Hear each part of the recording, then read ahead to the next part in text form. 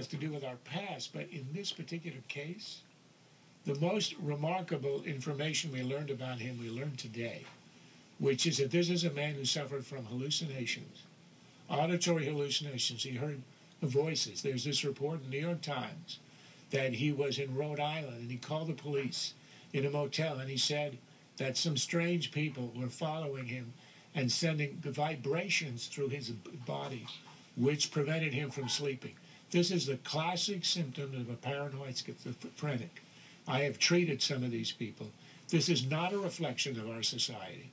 This is a kind of sickness that in rare cases leads to the violence that we saw. And to say there's a sickness in our society, as we heard earlier in the segment, I think is nonsense in relation with this.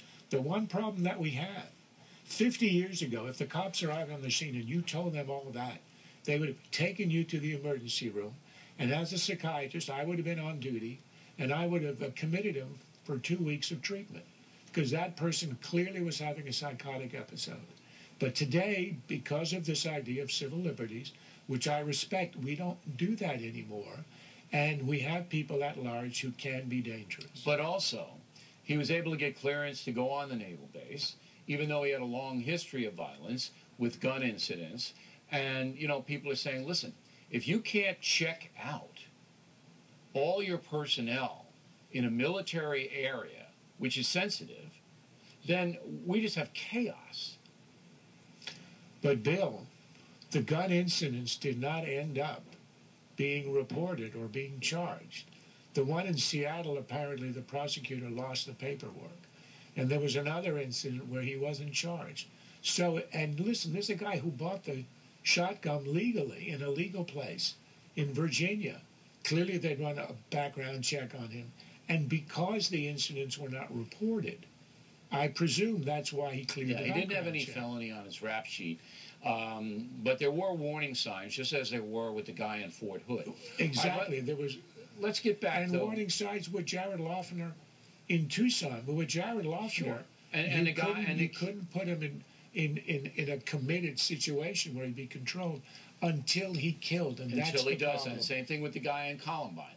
But now we have, you know, slimy little weasels in Moscow tweeting, "Oh, American exceptionalism." Believe me when I tell you, this is going all over the world now because perception is reality.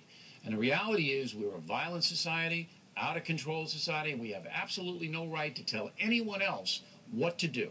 And that's going to harm the USA. No, I disagree. I don't think that this is the cause of the disrespect other people have for the U.S. Look, this is the 10th, the 20th, and a long list of incidents, and you didn't get tweets out of Moscow after Newtown. What you see now for the disrespect in the U.S. is the way Obama has been shoved around, the way he's been played, the way he's been indecisive, zigzagged on Syria, the way he draws a red line, ignores it. That's the source of the disrespect. And everybody in the world senses that the U.S. is weak, indecisive, with no leadership, and that's the reason it's open season. The incident yesterday provides, you know, a subject matter, but that's not the cause of the disrespect. It's the weakness at the top and indecision, and that's why everybody imagines that you can be as disrespectful to America as Putin is.